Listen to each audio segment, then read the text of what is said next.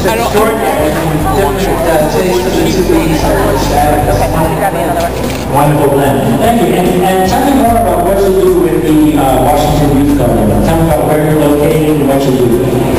Well, thank you, Bill. The Washington Youth Garden actually celebrated its 40th anniversary this year.